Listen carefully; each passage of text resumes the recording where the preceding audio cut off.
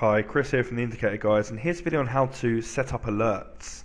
Now, alerts in trading are very powerful because they give you the ability to leave your desk and continue with your everyday life whilst waiting for trades to set up or entries to be signaled. This is something I use a lot myself when I'm swing trading and waiting for an entry zone or a stop to update. So it just gives me the power to continue with what I'm doing, and I know that I will get an email sent to my phone when what I'm waiting for occurs. So what you need to do is actually apply some details into your platform. This is the same whether you're using NinjaTrader, eSignal, TradeStation, and pretty much any of the other platforms. You need your SMTP server and your username and password, and you can find these from your actual ISP. So if you ring up BT or Virgin or whoever you're with, just say I need my SMTP details and they will give you these. Then what you can do is go and plug these into your platform. So here I'm going to do this on TradeStation. Just right click on an indicator and go to Format. Go to the Alerts tab. Make sure Enable Alert is ticked. Make sure Alert Once Per Bar is chosen here. You want to use the global messaging preferences and click Configure. You can tick all three of these. What this means is you're going to get an audible alert, so your computer's going to make a noise.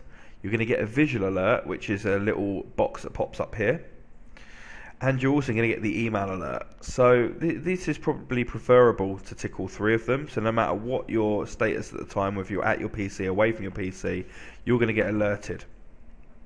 So what you need to do also is click Configure next to Email, and this is when you need the details from your ISP. Now I've got these details entered here, and you will get these if you ever purchase an indicator from us or a system. We provide you with the correct details, so you don't need to worry about contacting your ISP. We've got you covered. So here the email is going to come from alert@hometrading-system.com. It's going to be sent to my email address. This is the server that's going to send the email for you, and these are the username and password. So again, you will be emailed these if you ever get an email from if you ever purchase an indicator or system from the Indicator Guys. All I do then is make sure that I've got a standard email format ticked, and I click OK. Click OK again, and that's saved now.